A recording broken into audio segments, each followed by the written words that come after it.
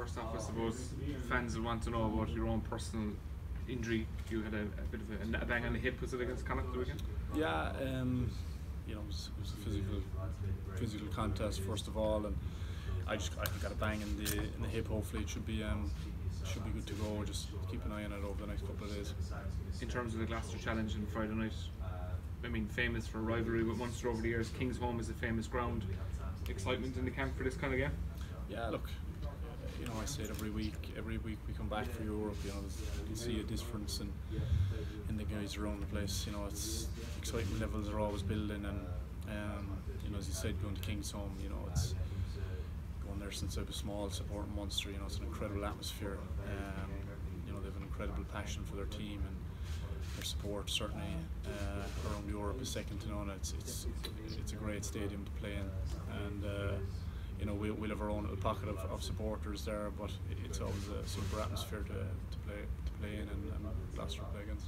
What are your earliest memories of Kingsholm as a fan? I just remember the noise, you know, looking across at the shed and the racket they make, and I suppose they're kind of similar to our own group. You know, they're how passionate they are, and you know how loyal they are, and you know, it's always a great place, whether you're a fan or whether you're on the pitch. It's certainly something you notice, the atmosphere over there. I was going to ask you that, as a pro, obviously, you know, games can become very similar and you're moving on to the next job, but do you look forward to these games personally, you know, that you can actually hear the crowd and it's nice and tight? Does it add a little bit to it? Yeah, it does of course.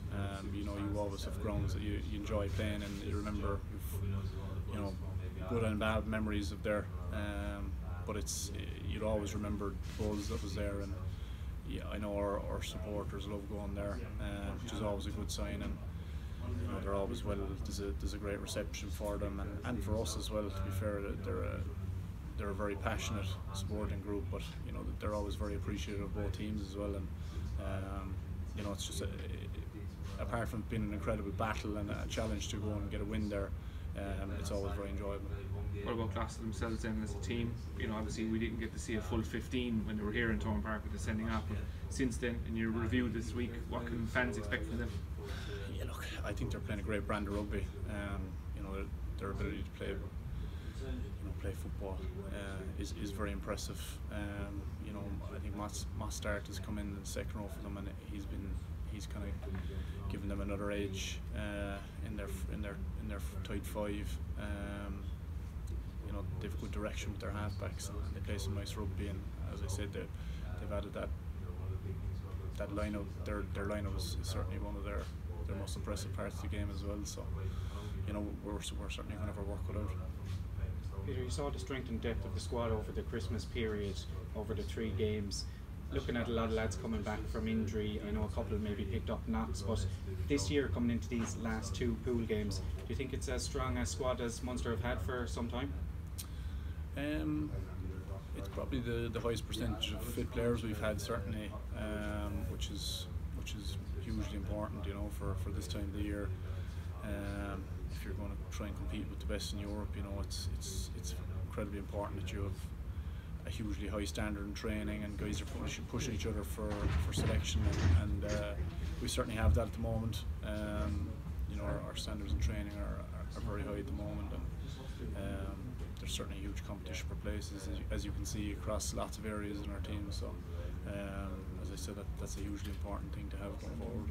Is there added pressure with the tightness of the group coming into this game? I mean, a lot of groups mightn't be as tight as this one between bottom and top. You're looking at just 4 points separating yourselves and Exeter. Does that add more pressure again onto an already, I suppose, pressurised game away from home?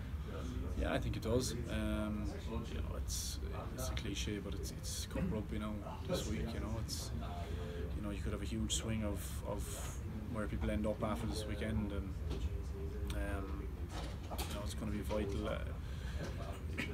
You know, going away from home is always so difficult in Europe, and you know, we know how big an effort it is going to take if we do want to get a win over there. Peter, one of the criticisms over the last few weeks, I suppose, especially with Castor away and Ulster away, is that you mightn't have taken all the chances that were on the table for you. But we saw over the last couple of weeks that, you know, when Glasgow made those few slip-ups and left I suppose Conference 8 top spot open, you really did capitalise on 10 from 15 points over the Pro 14 kind of Inter-Pro series window, and now you really have to bring that ruthlessness into the next game of the weekend.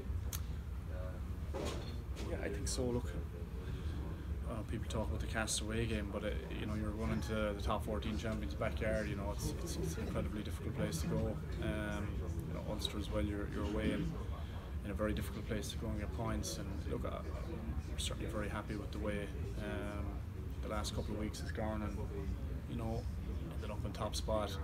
I know we're into a different competition this week, but you know, a lot of this game is about momentum and guys having confidence to play well and enjoy playing, and you know, that's something that we've certainly taken over the last few weeks. There's a lot of positives to take out of it. There's plenty of stuff we can work hard on, and I suppose that's a great thing that we've scope to and room to improve. You know, after some good performances. So look, we'll certainly have to build on that kind of ruthless edge, but there's some stuff we have to build on that was good also.